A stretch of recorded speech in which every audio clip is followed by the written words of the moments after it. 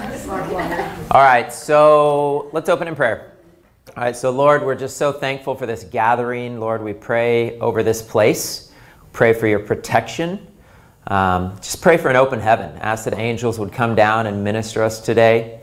Pray that there would be protection over the building. Jesus, we pray that your blood would cover this place, and we'd assign angels to the doorways to protect us. We break any attack of the enemy over our minds, over anything that happens in this building today. We just break it in Jesus' name. Say you have no place here and no authority here. This is a house of the Lord. Just pray for greater outpouring of light from this place to this community. We're just thankful for what you're doing here, Lord, and the people that are involved in it. Just ask that you'd bless them and you'd strengthen them. And just pray over this session and the sessions to come this afternoon that, that things would be spoken that would speak to people's spirits and would bring about change unto holiness and unto purity and unto just knowing you better. Pray in Jesus' name, amen. So I won't go through the whole introduction that I did yesterday. I know there's maybe a couple new people here, but I'm Vaughn, Spirit of Health. I'm in Grandview, Missouri. Chris and I have known each other for quite a few years when he was up at the House of Prayer up in Kansas City, and we've been friends ever since. It's hard at a distance, but you know, nonetheless. So this class, yesterday we just kind of talked about the body and how the body's designed and how God designed the body and how amazing it is. And class 2, this class, is the roots of sickness and disease. And again, this is tied to a series that I did. Did I turn my microphone on? I did, okay. This is tied to a series I did called Partnering with God that I did twice. I did it in 2012 and then I redid it in 2015. So these are the notes from that. I won't perfectly go through the notes, which you'll see. So if you're trying to follow along, good luck. Encourage you to just maybe pay more attention to me instead of trying to figure out the notes, because it definitely won't line up. But yeah, the roots of sickness and disease. So I think this is a fascinating topic because, I mean, my gosh, who has not been touched by sickness, disease, chronic illness?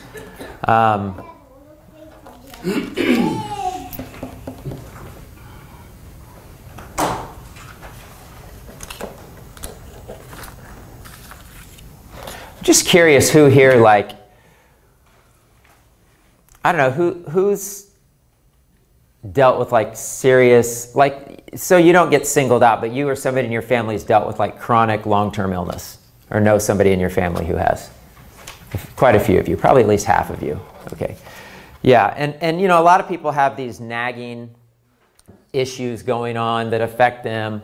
You know, headaches and stomach issues and digestive issues are chronic today. And but the reality is people are suffering, people are dying prematurely, people are not able to fulfill their purpose and maybe what the Lord would have for them because of sickness or disease or degeneration in their body.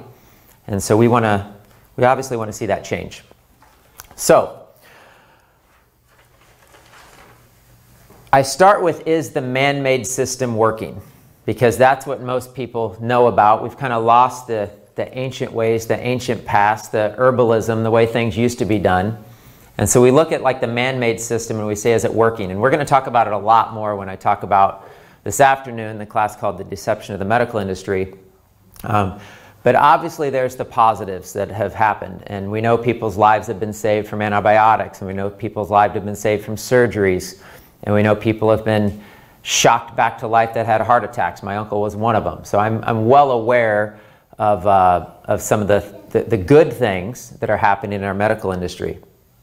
My joke is if you have a broken leg, don't go see an herbalist.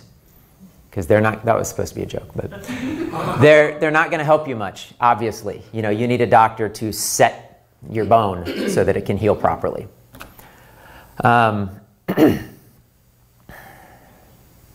So, reasons for sickness and disease. So, I'm going to start with natural laws, which I am going to, I have it in here in the notes. There's a reason for sickness and disease. A, it says God created natural laws. Oh, I don't have my Bible. Can somebody grab my Bible real quick? It's right over on that table over there. Thank you. God created natural laws. And I just like to use logic here. I just like to give you some basic examples that make sense. Thank you so much. Because I think sometimes we have a tendency to think that we're just victims of sickness and disease, and how could this possibly happen to me? And or, you know, you believe what the medical system says, that we don't understand these things and why they're happening, and there's nothing you can do about it. And, or that, you know, they just strike out of thin air and that we're just innocent victims. But I really believe there's a cause and effect relationship to most of what we call sickness and disease. I'm not going to say there's not spiritual reasons we have sickness and disease. We know the demonic realm, and they can affect people's lives, and they can implant things in people's bodies in the spirit, and I'm well aware of those things. But the vast majority of what people are suffering with, including Christians, is a result of cause and effect. God's design of the world. So when he spoke everything into existence, there's obviously natural laws. Have you guys heard of gravity? Okay. So, I mean, Jesus was tempted with that, right? Jump off the cliff, the angels will save you. What happens if you jump off a cliff? It's stupid enough that God probably won't save you. I mean, that's just the reality, because that's a natural law, and you don't tempt God, you know, by doing things contrary to his laws and design and just expect him to make it okay. So we always have to ask these questions like, how do people who love Jesus, how are we riddled with sickness and disease? And then the contrary to that, how do people who don't know the Lord oftentimes very healthy? And they can heal of cancer, they can heal of diabetes, they can heal of all these various issues. It's because of natural laws. You know, the Bible says it will rain on the righteous and the unrighteous. So it's based off of his natural laws of creation. I'm going to give you a scripture. You can turn there if you want, but I like Ecclesiastes 3. I think it's a fun one, because, you know, we are special. Human beings are obviously special to God because we're part of his eternal family, and that was his heart and that was his desire. But listen to what it says in Ecclesiastes in chapter 3, 18. I said to myself concerning the sons of men, God has surely tested them in order for them to see that they are but beasts. For the fate of the sons of men and the fate of beasts is the same. As one dies, so dies the other. Indeed, they all have the same breath, and there is no advantage of man over beast, for all is vanity. All go to the same place, all from the dust, and all return to the dust. So he's very clearly saying here that, you know, we're subject to the same natural laws as animals. And if you look at animals, they have basically the same organs. They digest food, and they have a liver, and they have adrenal glands, and they have a lymphatic system, and they have blood vessels. But if you look at animals in nature, they don't have autoimmune diseases and psychosis and cancer and heart disease and diabetes and autoimmune conditions and everything else going on. And why is that? Well, it's because that they're living within God's natural created order. They live within their instincts that tells them that they should be in the sun every day, and they should eat plants and leaves and things that God provided for them, and they don't suffer from these afflictions. And as humans, we do these things to ourselves. You know, it really comes back to sin, the tree of the knowledge of good and evil, just man going his own way. The animals who do get our diseases are who? Our cats, our dogs, the animals we take care of, the animals that live the same sedentary lives that we do, that eat the same junk we do, or worse, that process dog, you know how they say don't feed animals people food? Well, what does that say about the food we're eating? I mean, my goodness. Shouldn't that tell us something? Shouldn't our animals be able to eat the foods that we eat? So there's a natural created order. And I just have to share that with Christians because, again, we think everything's demonic and everything's an attack. And demonic's involved, but it's because they deceive us into doing things that let us destroy ourselves. Do you understand that demons have to function within the design of how God's natural created order? Does that make sense? So in other words, if I'm standing on the edge of a cliff, a demon can't come up and just push me off the cliff or push me into oncoming traffic. They are confined. They're still under the control and the hand of God. Even though the demonic and Satan rules this world, they're still under the hand of God's natural created order. And there's certain things that they can and cannot do. So the best thing that they can do is they can deceive us into destroying ourselves. And that's what we do. That's what we do. Through our food choices, through what's happening in the medical industry and, pornography. I mean, so many different things that destroy human beings. Because, again, if we think everything is spiritual or demonic or whatever, so does that mean our dog that has cancer is like under some demonic influence or something? I just asked that question. So the other examples I give of cause and effect,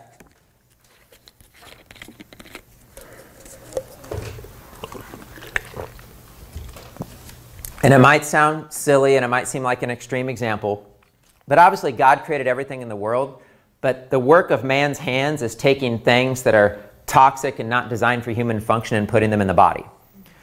So you wouldn't, let's say gasoline was cheaper than water, you wouldn't just start drinking gasoline. It would kill you. If your dog drinks antifreeze, like if people heard of dogs drinking antifreeze and dying, okay, it's poison, it's a toxic chemical, so we wouldn't put those things in our body. So there's cause and effect. We can't believe that the things we do don't harm our bodies. The problem is we kill ourselves slowly. And we put things in our body that works our body towards death and not towards life. And we're okay with it if it doesn't affect us immediately. Like a donut. Okay? It doesn't hurt us right away, so we don't think anything of it. It's just a donut. What's the big deal? Well, these are the things that kill us slowly. I read a book one time that really struck me, and I wrote all these notes and I wrote really small, but there's this guy named Jocko Willink. I don't know if any of you have heard of him, but he was a Navy SEAL, and he was in Iraq, and he wrote a book that just blew me up. It totally changed. It was called Extreme Ownership, and it was about being a leader, and it was about owning everything and taking responsibility for everything. And there's no such thing as bad teams, only bad leaders. And it was an amazing book, and he had a lot of really good quotes in there. But one of his quotes was, most of us are not killed in a great war. We're taken apart slowly, convinced to take an easier path. Our daily compromise after compromise slowly chips away at who we're designed to be. And so that's the work of the enemy, is to every day make choices that compromise your life, that compromise your health, that compromise what you're putting your time and your attention to. Anything that can distract you from Jesus, he doesn't care if he can hurt you or kill you right away, as long as you're completely distracted from the Lord or you're doing things that cause a slow self-destruction of our own bodies. And that's what we do. So it takes discipline, and it's definitely a challenge. None of us wake up and say, okay, I want to ruin my life today, or I want to ruin my health today. It just happens slowly over time. And a lot of it's because we're doing all these things that are contrary to God's design, and we don't even think about it. I mean, just go back to the Garden of Eden. We have a program. It's a simple thing. It's called Eating by Design, and we did it because, there's a million crazy diets out there, and there's this diet and that diet, and and some of those are good, and that's fine, but there's ketogenic, and there's Whole30, and there's just 100 things out there, right? Eating by Design is about getting back to the food that God gave us, because that's what makes sense in our bodies. Your body doesn't understand Coca-Cola. It's a foreign poison to the human body. There's no rivers flowing with Coca-Cola. They won't be there in heaven. Why you think that has anything to do with the health of your body that God created makes zero sense whatsoever, yet we do it because it's our culture, we like it, and it's the norm in our culture. If nobody in our culture drank Coke and be like, that's bad for you, you wouldn't do it either, but you do it because it's accepted.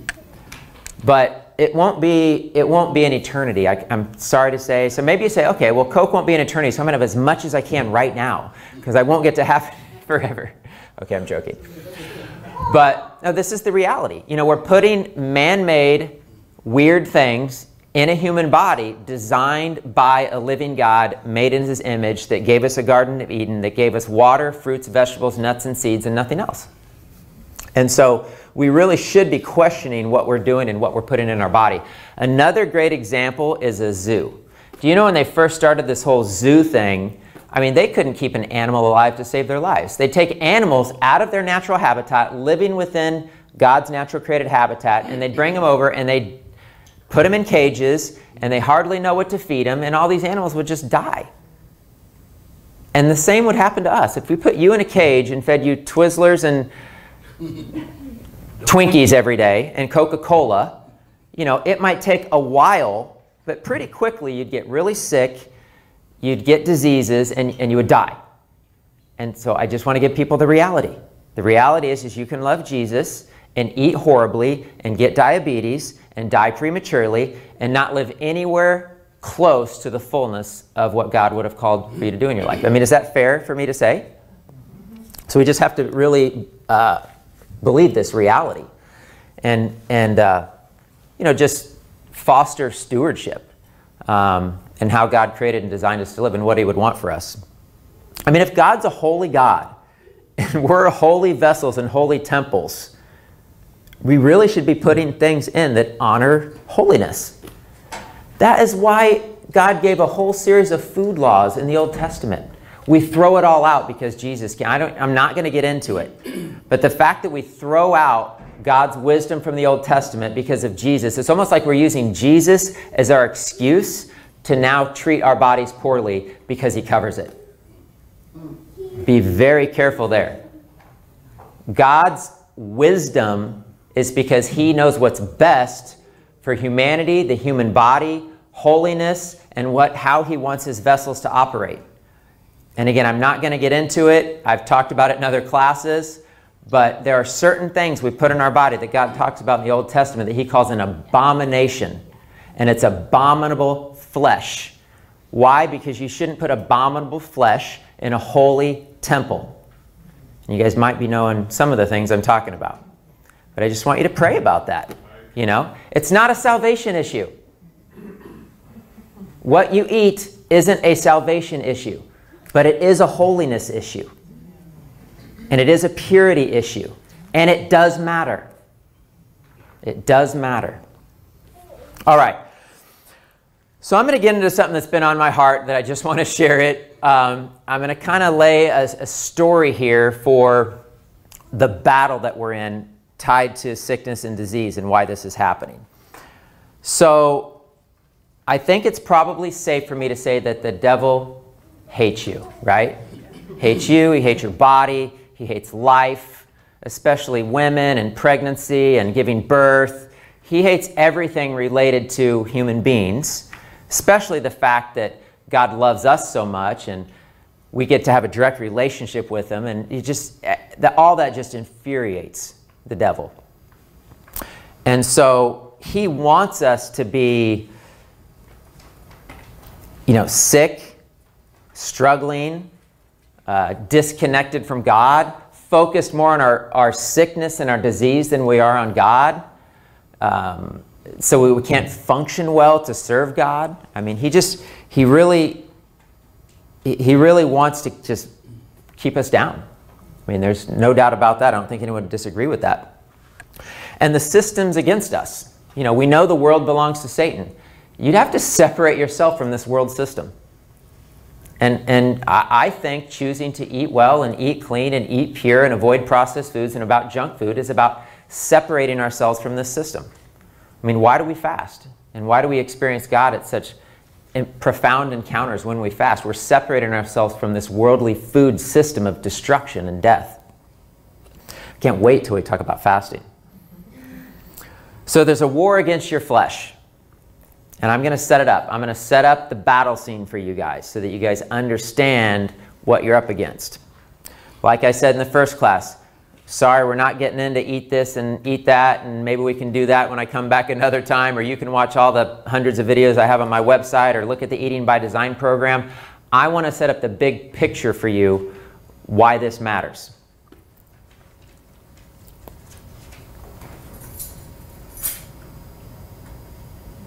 So, the reason the devil wants to afflict us and keep our flesh down is because the reality is that it's not until the bride rises up in fullness that Christ is coming back. So we usher in Jesus Christ. You guys know that, right? So as long as people are afflicted and they're not have fullness with Christ, he buys time on this earth.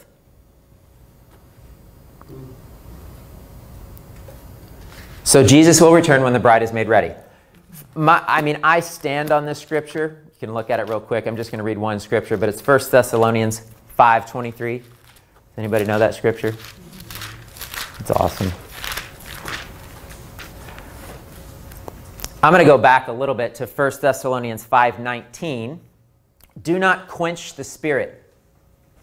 You know, I just want to touch on this real quick because my wife said this. She said to me, you know, I don't know it's so much about, you know, fasting all the time, or, you know, you can get into legalism about how you eat and what you eat and veganism and this and that. You can get into all kinds of stuff. But my wife said to me one time, she said, I don't think it's so much about that, but it's, are you doing things that interfere with the Holy Spirit working in your life? Yes. And that's what this says right here. Do not quench the Spirit. Do not despise prophetic utterances, but examine everything carefully. Hold fast to that which is good. Abstain from every form of evil. And this is the scripture. Now may the God of peace himself sanctify you entirely. May your spirit and soul and body be preserved complete without blame at the coming of our Lord Jesus Christ. So when the bride is made ready, we will have fullness in body, soul, and spirit. Christians forget the body part, that we have a body, that our body matters, that purity and holiness, it matters in your physical body. But there will be a remnant bride who is raised up for the second coming of Jesus Christ that is pure, clean, and holy in their body, soul, and spirit. So I stand on that. 1 Thessalonians 5:23. Okay, so your authority, this is almost like a Bible teaching than a nutrition class, but oh well, I love this stuff. Your authority is in your humanity. So before you call it blasphemy, it's all about Jesus, obviously, and all the authority is in Jesus, but I want you to understand that your authority is in your humanity. It's in your flesh, okay? So what happened? I'm going to just give you the story here. Again, I'm setting this up so you guys understand that the battle we're in here over your flesh, over your physical bodies. God created Adam and Eve. He gave them authority to rule over the earth. What did they do? They gave it back to Satan. Now Satan has authority to rule over the earth. Okay? Legally, God cannot wipe out Satan and just fix everything. Legally, only a human being can overcome the kingdom of darkness on this earth. So only a human can take it back. So we know who that human was that took it back, right? His name's Jesus. Okay? So Genesis 3:15 says, I will put enmity between you and the woman, between your seed and their seed. Enmity is battle. So it was Jesus who came back. He claimed authority. He defeated the kingdom of darkness. He defeated death right? Which the Bible in Corinthians says it's the last enemy that will be defeated is death. And Jesus did that. He conquered death. And Jesus will rule and reign forever with us.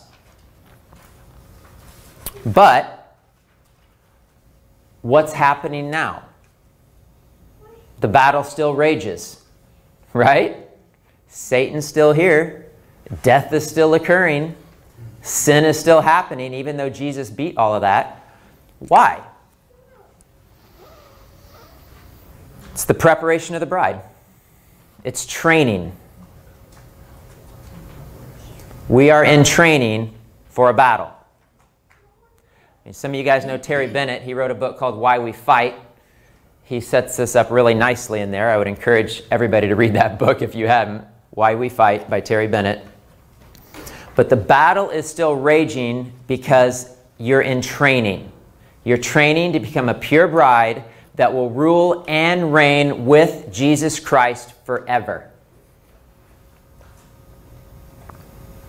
So, we have authority because we have a fleshly body.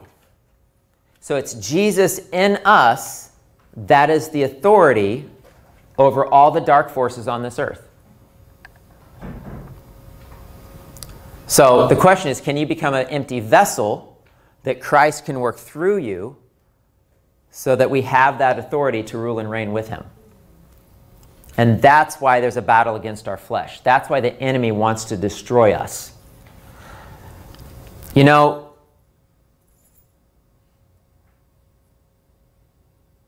hold on.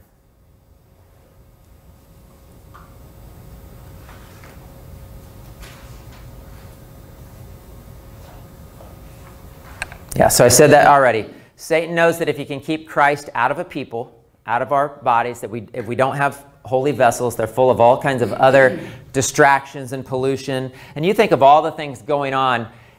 People don't think of the sickness and the disease and the pollution and the toxicity and the waste in their body as something that could actually inhibit the flow of the Holy Spirit or God working in their lives. I mean, we believe it when it comes to pornography and anger and all of these other issues. But again, the reality is to be pure, empty, holy vessels, we want to be cleansed of all impurities, body, soul, and spirit. And so that's what we have to go after.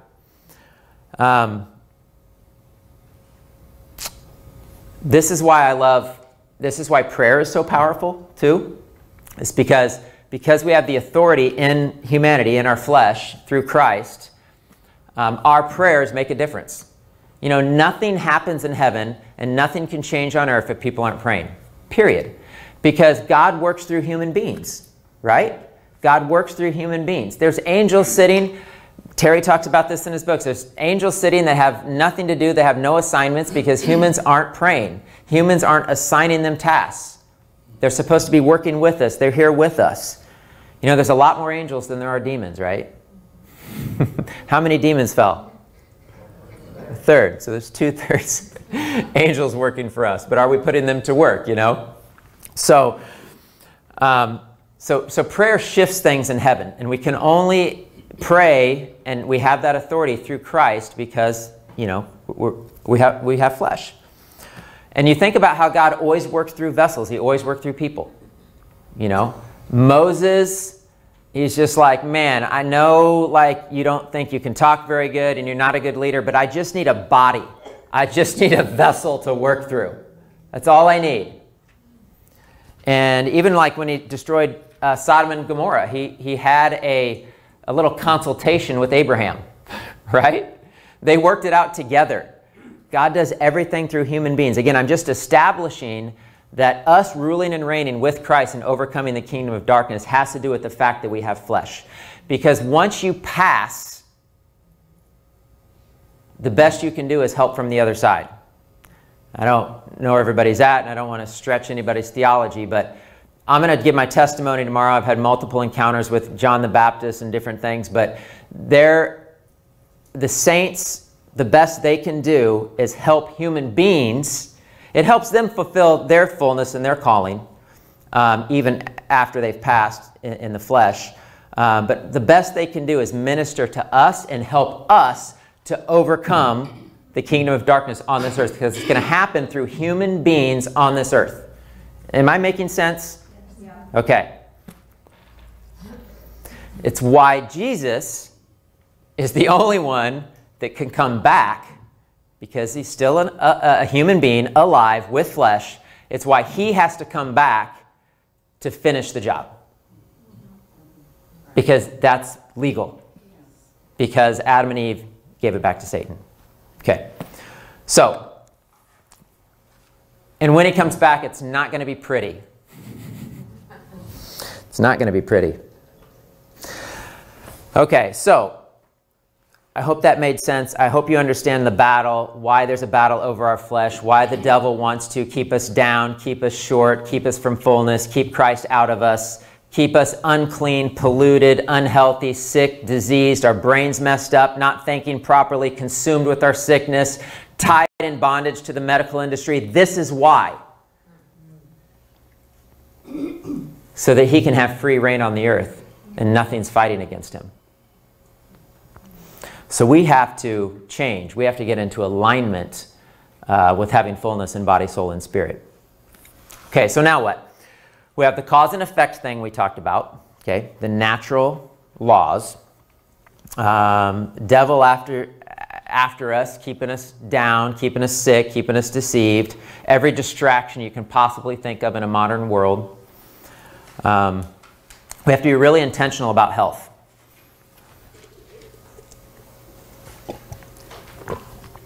So what the Lord has shared with me that we have to do is we have to take back the land.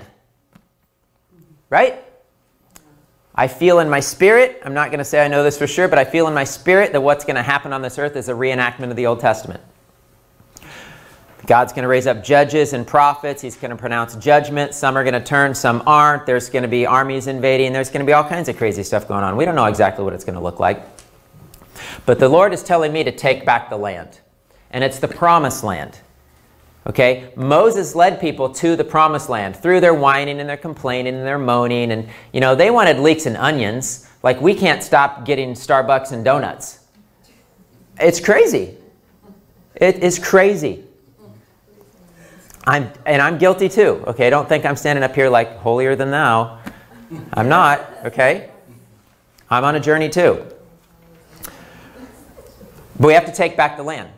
Because even though Moses brought people to the promised land and all this promised land would form, what happened with Joshua? Only a couple got to enter in, Joshua and Caleb. Everyone else was scared to death. Giants, Nephilim, outnumbered by the bazillions. Here's your promised land. Go get it. So what did they have to do? They had to trust God. They had to take back the land. They had to fight for it.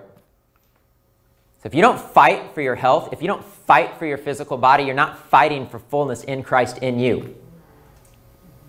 You won't have it. Just being really, really real with you guys. We have to take back the land. We have to remove the ites from the land that's in us, that's interfering with God functioning in us and through us. Pure, clean, holy vessels have no room for ites. And it's not just the physical sickness. It's obviously our emotions, and I'm into inner healing, and I'm into all of that stuff. It's all of it. It's all of it. He wants all the impurities removed. All of them. So we have to claim our authority. And my wife and I do inner healing sessions, and it's changed our lives. It's brought up stuff from our past and our childhood, and it's like, you know, there's a lot of junk in all of us. That's why one of my favorite things to say, and I don't know where I heard this, but it's always stuck with me, is everybody you meet is fighting a battle that you know nothing about. Right. This is why we don't judge. This is why we don't condemn. This is why we don't say things to people that we shouldn't, because everybody's in a war. And if you really, really, really love Jesus and you're really, really going after fullness, whoo, your life is a war zone.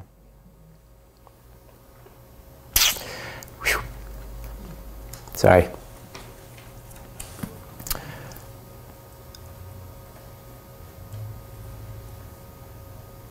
I'm going to just end this little portion with this.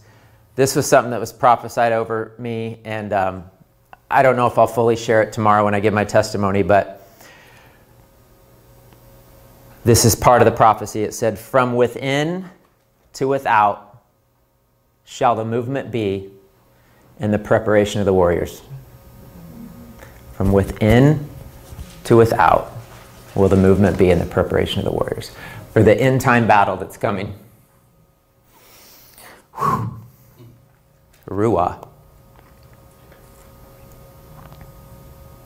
Thank you for letting me share that, because that's really been on my heart, and I just wanted to share that. So I hope that was beneficial to somebody. So God wants pure vessels. He speaks through us. He speaks through our bodies. I'm going to go actually to the notes now, if you can believe that. Definition of disease. Where am I at on time? Okay. Definition of disease. This is just a dictionary definition, but it's a condition of the living animal or plant body or one of its parts that impairs normal functioning and is typically manifested by distinguishing signs and symptoms. Okay? So that's the dictionary definition. That makes sense. Impaired normal functioning, manifesting in symptoms. I kind of made up an alternative viewpoint, and I wrote it out. Misalignment with God's design and natural created order, manifested by distinguishing signs and symptoms which act as a means of communication between the creator and the created as an act of love in order to provoke a change to restore harmony, balance, and oneness. And I talked about that last night.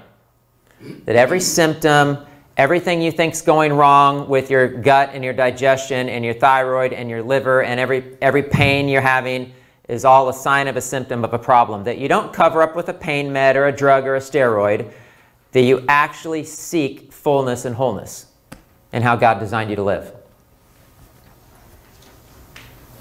Most illness is due to cellular malfunction caused by cellular toxicities or cellular malnutrition, both of which can be avoided and overcome naturally. So, yes, that is what disease is. And again, I think a lot of it's because of our misunderstanding of the body, our medical industry. It's like disease is this great mystery. And it doesn't have to be this great mystery, and it doesn't have to be this all-consuming thing. And I know when people are really chronically sick, it's a real big issue. But there's a lot of different ways to overcome it.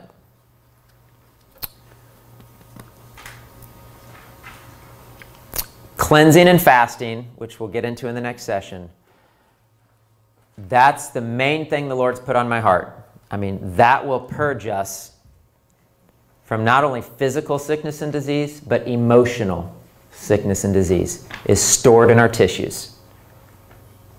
And it comes out when you fast. I'm laughing because I fast so much and my wife's like, I just sometimes don't like you when you fast. And I'm like, I'm sorry, it's all the junk coming out. So it's a refining fire. It's a purifying fire. Fasting is. It's the best way to get all that toxic waste out of your body. Not only physically, but also emotionally. So if you have I don't like using the word disease, but if you have an imbalance, just a health imbalance, something not going right in your body, you're not a disease, you're not a diagnosis, it's not a life sentence. You know, again, that's all the false beliefs of the medical industry. But it doesn't mean there's not a problem. So we have to realign with God and His natural created order, getting back to just not thinking we're smarter than animals, and just like getting back to being in the sun and exercising and eating foods that God created. It's not rocket science, guys. It's really not. It's just that we're so consumed by our fleshly desires and our culture and the way we grew up and the way our family's always eaten. You know, you want to talk about genetics, it's because your whole family ate the same way for 4 or 5 generations in a way that destroys the body. Of course you're passing on heart disease because you're getting sicker and weaker each generation. You're passing that on. But I want to say that if you are sick or struggling with anything, you never, ever, ever let the enemy steal your first love. right? No matter what you're going through. Because God can and will get us through. But the reality is some people, they're not getting well. The whole church is praying for them. Thousands of people are praying for them. They're not getting well. Why? So how does God heal? Okay, I want to give you a couple of examples of how God heals. I love the God of miracles. You guys love the God of miracles? Yeah. Who's seen a miracle? I hope all of you. Okay, good. God does miracles. Okay, but I also love the God of design and natural created order. Do we love that God too?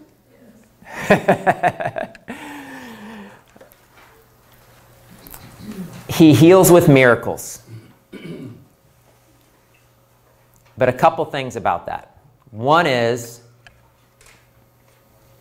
that God sent everything into motion upon his natural created order when he created everything.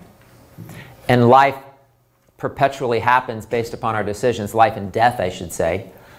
He actually has to step outside of his natural created order to perform a miracle. Right? He stops things from happening the way they would normally progress. That's a good God. He fixes a lot of things that you shouldn't have to. But he's good. The other way God heals is probably maybe a least preferred method. It's a journey. It's long-suffering. It's unto maturity. It's unto growth. It's unto holiness. It's unto patience. I hate that part. But it's like, it's where I'm at. And I'm cool with it. We just have to come to accept it. Do you guys know the story about the rowboat story? Have you guys heard that? The guy was on his roof and there was a flood and he was like, God, please save me. God, please save me. And a rowboat went by and he's like, no, no, God's going to save me. And then a motorboat went by. No, no, God's going to save me. And then a cruise ship went by. No, no, God's going to save me. And then he drowns and he goes to heaven. And he says, God, why didn't you save me? He said, I sent you 3 boats. What do you want? Right? And that's us in our sickness and disease. God, I have this. Take it away. God, I have this. Heal me. And he's sending you to, I don't know, a nutrition class, or you meet a chiropractor shows up in your church the next day and you go to him and he changes your life. God works through people. Even miracles often happen through people, through angels ministering, through people pronouncing it, proclaiming it. God works through people. So look, if you have any issue or struggle going on, keep your eyes focused on God and look for the signs and symptoms. Pray for the miracle. I'm cool with the miracles. I think the miracles are awesome. But there's a time and a place and a reason he does everything that he does. And most people, he would rather put on a journey unto fullness and unto wholeness. I don't want to go back to Babylon. I want to understand and get the ites out of me I don't want to just be healed so that I can go back to all my stupid ways. Most of the stuff we do is just stupid. That might be a bad word, but it's like the reality. I mean, all is vanity. Maybe that's a better way to say it. All right. God also uses sickness and disease. Okay, this is a really, really important thing to understand. Now, the devil's afflicting us. He wants us to destroy ourselves and do all these horrible things that keep us down. But God doesn't waste a thing. Have any of you guys seen that movie, I Can Only Imagine? Okay. Did God use cancer to change people's hearts? Yes, he did. Okay. And we have somebody who gets cancer. We just want God to heal us. Okay. God knows the hearts of everybody involved with everybody who has any kind of sickness or disease. And so sometimes he might heal it, sometimes he might not, sometimes he might put you on a journey, but he's going to shift and change as many hearts. He's more, let's just say this, he's more interested in changing hearts and bringing people into the kingdom than he is about your sickness. Amen. That's just true. So that was a great movie, and that just really impacted me when I saw that. So he uses sickness, and so I just let him do that. Yeah. All right. Where am I at here? I can't read my own handwriting. That's half the problem usually. Oh, and I just put how many people finally, and sometimes for the first time, actually question their eternal existence when they get sick. You know, that a lot of soul searching takes place when people are sick. Or even if it's just a loved one, or if it's your kid. You know, it can really, really change a person's heart. So God's going to use that.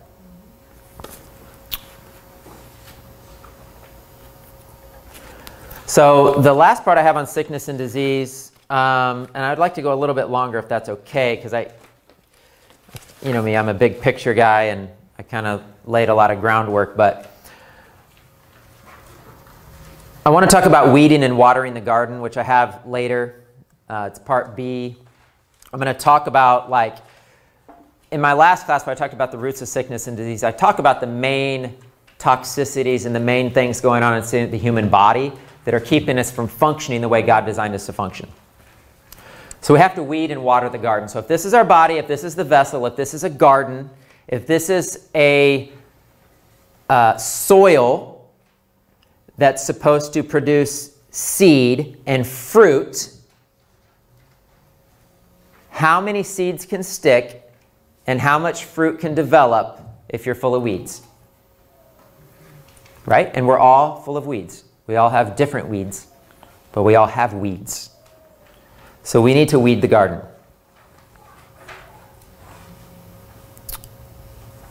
And what's crazy about it is, you know, we have to believe that it affects our spiritual walk. We actually have to believe the health of our physical bodies affect our spiritual walk, affect our relationship and our encounters with God.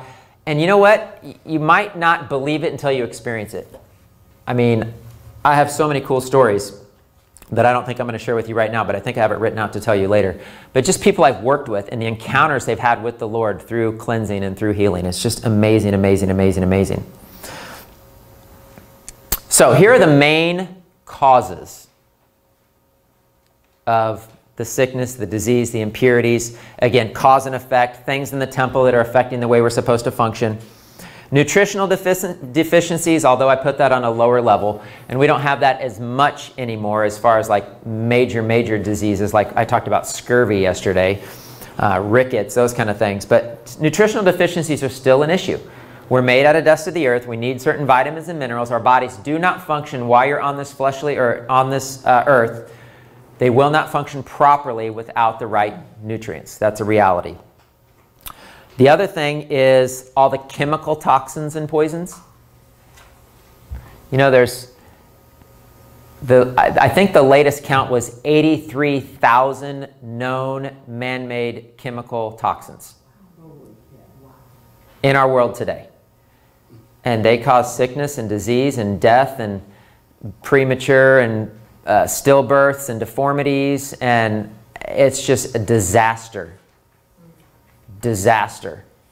You know, the Seine River running through Paris, all the fish went female. There were no more males because of all the plastics and compounds that affect hormones and disrupt hormones. It's just horrible, all the chemical poisons and toxins. Heavy metals. You know, mercury wasn't designed to go in the mouth. Dentists still put it in people's mouth. That's quackery. The word for mercury in German is actually Quackenschlagen. But heavy metals were not designed to go in the human body in the amounts that they're going into. They cause serious disruption and dysfunction of the human body. The other big one is infections and infectious disease. This is like the elephant in the living room that you don't know about, nobody's talking about. You know, you get sick, or you get a cold or a sinus infection or a urinary tract infection, you go to the doctor, get an antibiotic, and oh, everything's okay. People are living with chronic sickness and disease because their body's riddled with infection. I a little bit alluded to it yesterday. I actually just earlier this week, I was at Dr. Spinagel's clinic over in Oldsmar, Florida, and he sees the sickest of the sick people. Chronic Lyme disease, Borrelia, all the different spirochetes tied to Lyme's, mold toxicity, petrochemical toxicity. I mean, these people are sick. They've been sick for years. They've spent tens of thousands of dollars. The medical industry's completely failed to have any clue what's going on with them.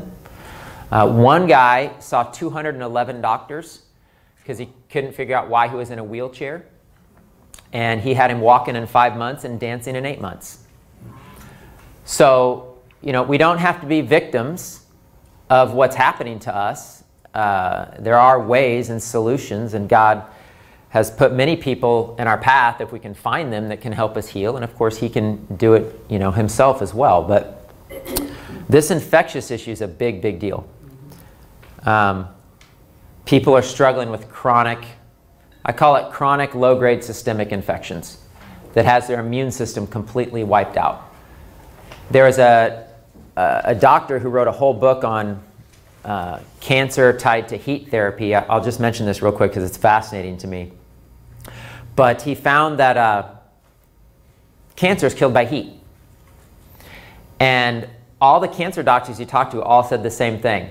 All these people that came in with cancer all said virtually the same story. They never got sick. If you never get sick, it's probably a really bad sign. Okay, because our world is so toxic and polluted that your body should be stimulating a healing response and throwing out toxins and poisons. So I have people that I know they're unhealthy and they just brag about how they never get sick. Well, if your body's so weak that it can't stimulate a healing response, that's bad. I mean, my girls this last winter, oh my gosh, we got rocked. They were sick all the time. And I was like, praise God that they're sick, because that's a healing response. That means they're strong enough to push toxins and poisons out of the body. That means they're developing a fever that kills infections and burns sickness and disease out of the body. Again, if we had any understanding of the human body, we'd never buy all this junk in the drugstores that stops God's natural reactions of what cleanses and purifies the human body. It is complete ignorance just in our culture, perpetuated by the medical industry, obviously for money. I'm not saying all the intentions were always bad, but it works against how God designed the body to function. There's addictions. There's excitotoxicity in the brain, where people have toxins and metals and mold and Lyme disease affecting their brain, that affects their glutamates, that affects and triggers fight or flight response. And they have these excitotoxins in their brains that cause them to crave and to crave and to crave. Sugar, caffeine, alcohol, drugs. Do you think all these people are just crazy? There's real physical things happen in our body that affects our mental and emotional health. We always look at it like the opposite way. We always look at it like everything's like a spiritual problem. There's a gal that I know who wrote a book. I know her. She's not a friend of mine, but she's in Kansas City. And her name's Jackie Shepard, but she wrote a book called When the Body Hijacks the Mind. And it's a brilliant book because it talks about the body and our gut. We talked a little bit about leaky gut yesterday, but when your gut and your belly and your intestines aren't working right and things are getting through and affecting your brain, it causes you to feel out of control.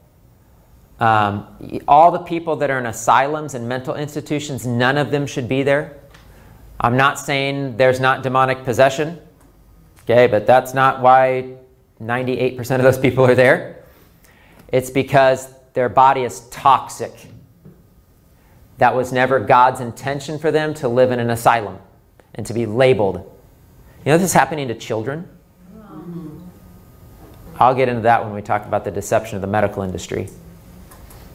I had a gal one time who was struggling with her health because she had infectious disease in her body, and the doctor forged and lied on the form so that he could prescribe her an antipsychotic medication and tried to get her instituted into an asylum. And the only thing that saved her was my chiropractor wrote a letter to the doctor demanding her to be released.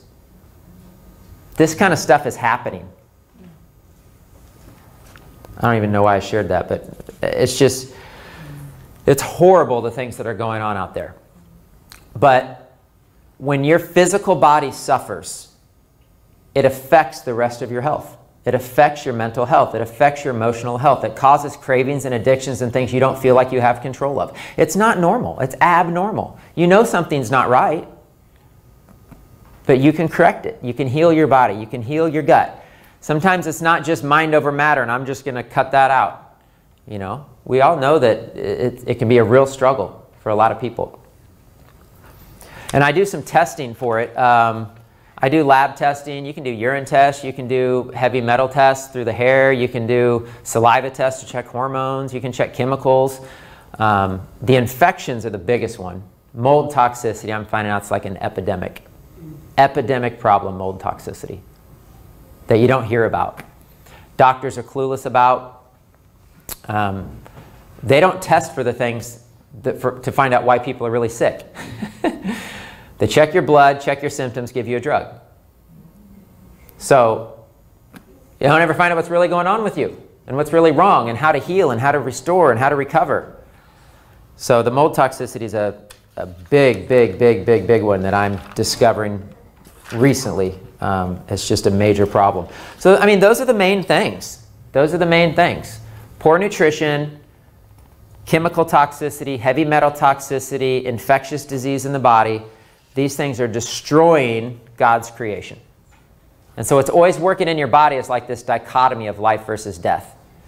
Things you put in your body and things that are happening in your body that lead to death, or things that are of God, of light, of love, of oxygen, of health, of healing, of like this nice environment here in Florida that I would love to be a part of. Much more conducive to a healthy lifestyle. And you can move towards life. You know, the Bible says that our days are numbered and God knows when we're going to die, but do you not think you play a role in that? You know what I mean?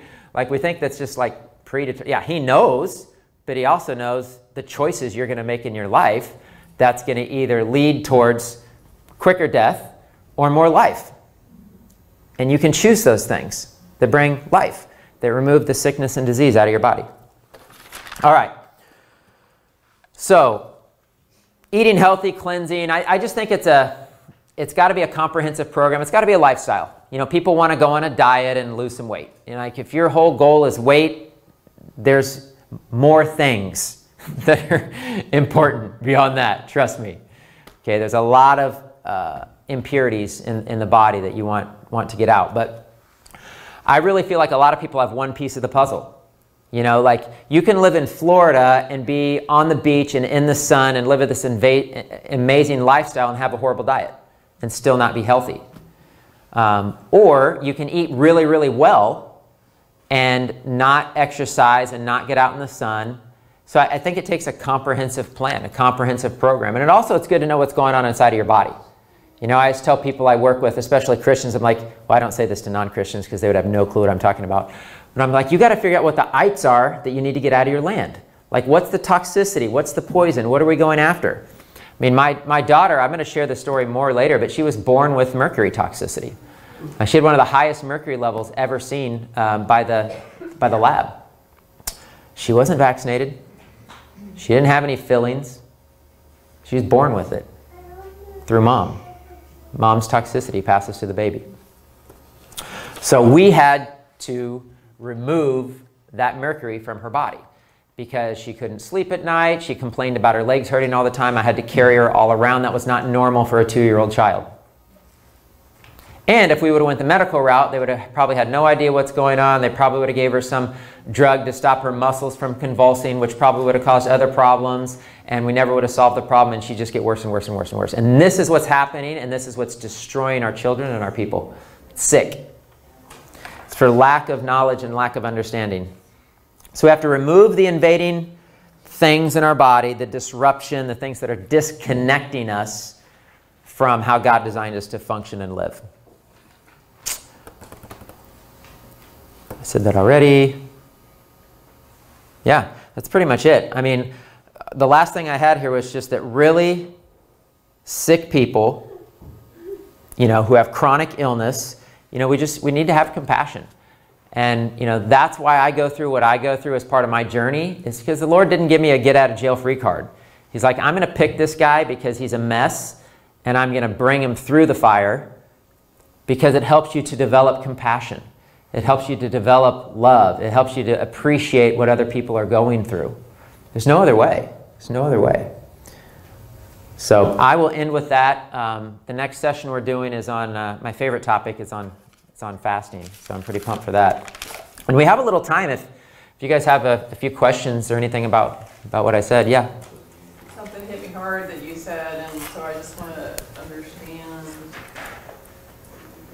a little bit of expanding on that. You said that if people never have cold, virus, that sort of thing, they can be in a low-grade infection situation.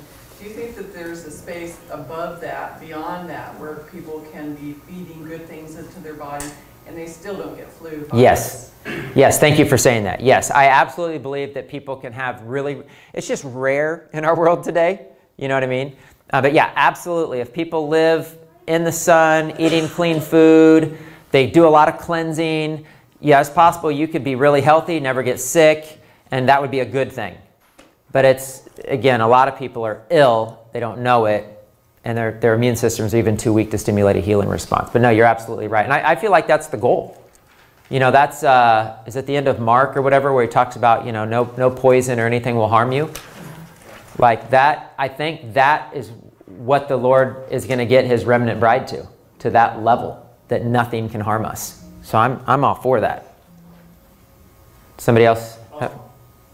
Will you repeat the question? So we'll get everything. Thank you. Yeah, her question, just to repeat that, is that, you mentioned people that are sick, but they never get sick, but they end up with cancer and those kind of diseases. Is it possible to never get sick because you're actually just at a higher level and you're really healthy and you live in a healthy lifestyle?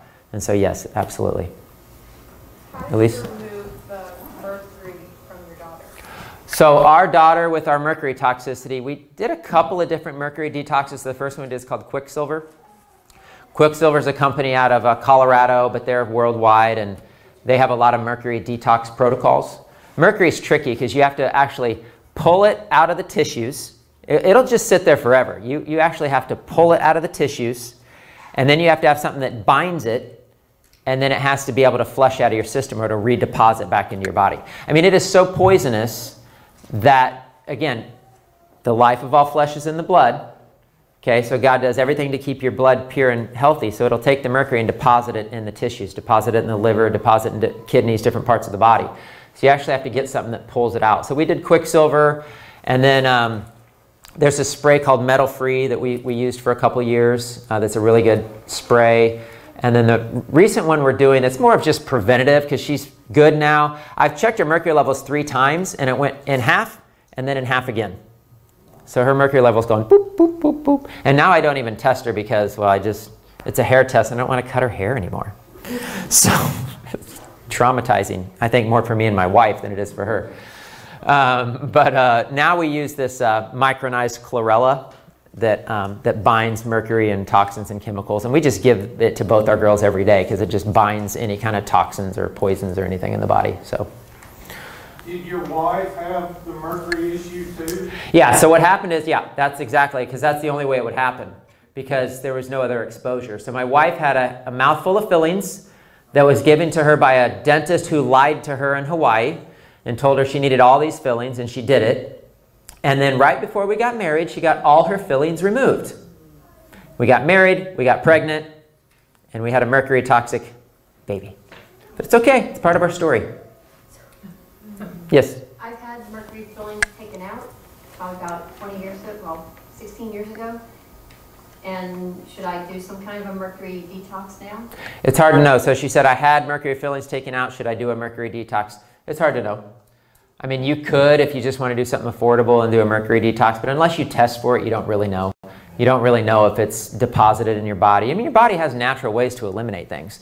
That's why you can check mercury. You can check it in your blood. You can check it in your urine. You can check it in your hair, because the body's always trying to get it out. Like, you know, it's how God designed it. But there's things that can interfere with that. But you would have to check it to know for sure. Yeah. You mentioned about like generations. Yes. 5, 6 generations. How, when it comes to like health, like a parent, how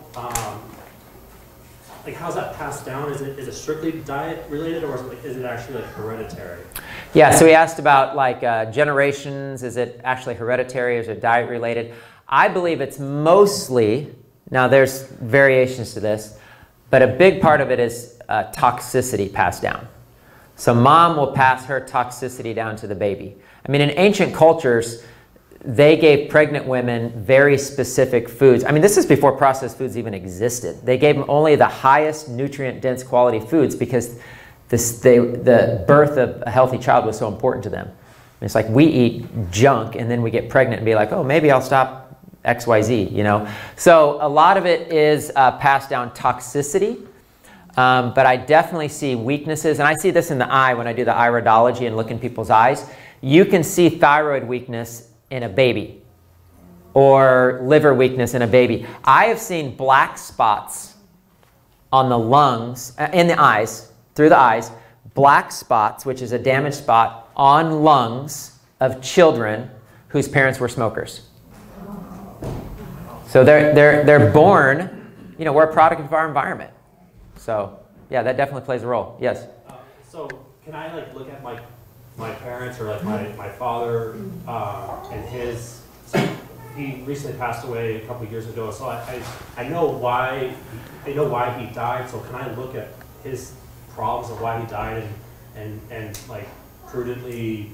Sure. Like, try not to be like that? Right. Yeah, that's the goal, right? We just change a generation, right? So, yeah, I mean, that's the thing with genetics. Genetics is just, you just need to change your genetics. It's not this inevitable downward spiral. You change your genetics to go back the other direction. You stop doing what your parents did. You know, if your parents smoked and died of lung cancer, obviously you wouldn't smoke.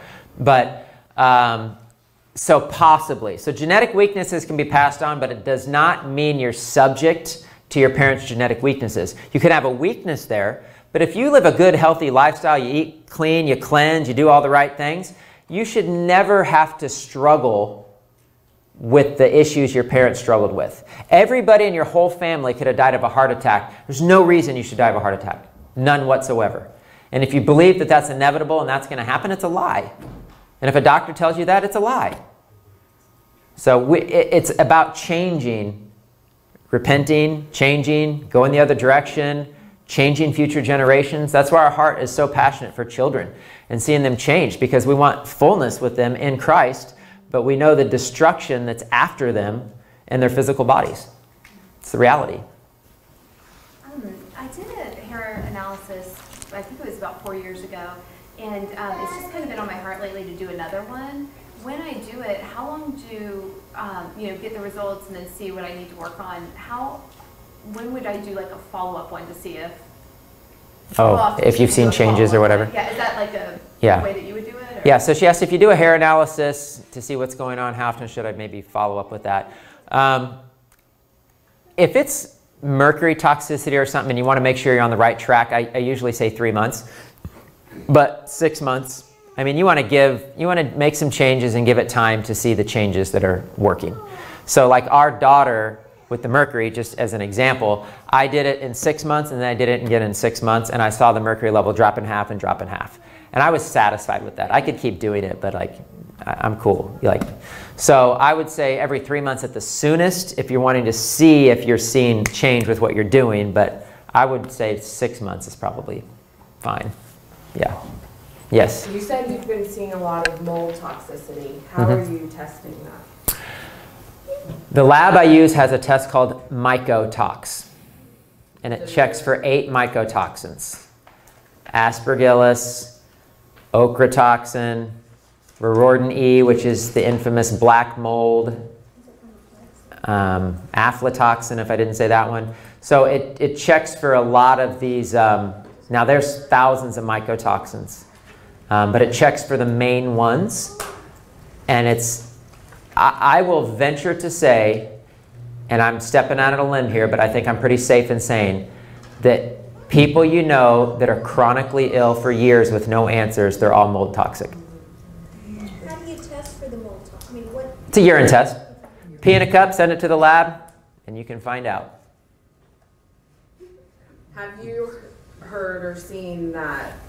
I've read that the mold has become such a large problem because of all of the EMFs. Because when mold is exposed to EMF, the mycotoxins multiply like 600 times per minute or something like that. I haven't heard that. She said mycotoxins reproduce from EMFs. It's possible. I don't know. The Lord's talked to me a lot about mold because it's an issue I deal with and a lot of people I see deal with, and it's one of the reasons I went to Dr. Spinagel's clinic because he's having success with it. But I'm contending for the Lord to give us other answers, so you can pray with me. But he's been talking to me a lot about heat and fire because it's obviously spiritual too in our bellies. But it's a cold, wet, damp condition. And that's the condition in our bodies. And so we need to shift and change that environment inside of our bodies, mainly. Yes? Going off of mold, it just reminded me of what I'd heard about the things that were from the ground, whether almonds or cantaloupe. I can't remember what things that were caused, things that you shouldn't eat, whether it's peanuts or things that were from the ground. Yeah. Does that have to do anything with this kind of mold? Oh, it totally does. Yeah, she's asking about foods and foods that are on the ground and contaminated with mold. I mean, why do you think peanuts cause anaphylactic shock in people? An average peanut has 23 different molds and funguses on it. That's why we switched to almond butter instead of peanut butter. But the moldiest foods are corn. Think of the most common reactive foods that people react to. They're all moldy foods. Soy, corn, peanuts, wheat, and other grains. Those are your moldy foods. Those are your moldiest foods. We can get a long conversation about that, but yeah, this mold issue is an epidemic. And again, it's not so much the mold's fault. It's not the mold's fault. It's the environment inside of our bodies. It's the way I've treated my body and destroyed my body out of ignorance for most of my entire life that created the condition I'm in. But it's a good God who talks to me and teaches me how to restore that I'm contending for. And I want that for other people too. Let's do two more. Yes? So you mentioned the cold, wet, damp condition that kind of elicits that mold, that environment for it. But you also mentioned that it's also a spiritual condition. So do you think they're mutually exclusive, or could they be mutually exclusive, right? So you just have the environment, or you have the spiritual issue. I mean, I think you definitely have to have the environment. I don't think you're just, you know what I mean? Yeah, yeah. So, yeah. Could you know, so I guess is what I want to know is, so you've got the environment that needs correcting, but what would the root of that spiritual condition be? I don't know. That's a good answer. I'm praying for that one. You know, obviously the Bible in Leviticus talks about mold and what to do about mold. And it's about burning things down. And, you know, there's people who have gotten sick. Their whole family got sick. They burned their whole house down. I mean, this thing's an epidemic. When I said spiritual, I was saying the cold, wet, damp condition is tied to the Laodicean church, that we're neither hot nor cold, we're lukewarm, and the Lord will vomit us out of his mouth. And so we have to change our lukewarm condition into a condition of the all-consuming, God is an all-consuming fire. So that was more what I was referring to. Now, could there be spiritual roots to it? Sure. I don't know. But we'll see if the Lord reveals that. I'll just do one more. Back there. I had a question about, do you eat sushi or nori, or do you stay away from it because of like heavy metals in seafood? And Yeah, good question. I mean, man, this is the thing where you can get all whacked out in your brain about this stuff, okay? I'm just being really honest with you guys. Like, you got to be really careful to what you get, like, consumed with. Anyway, my wife grew up eating, I mean, she's from Hawaii.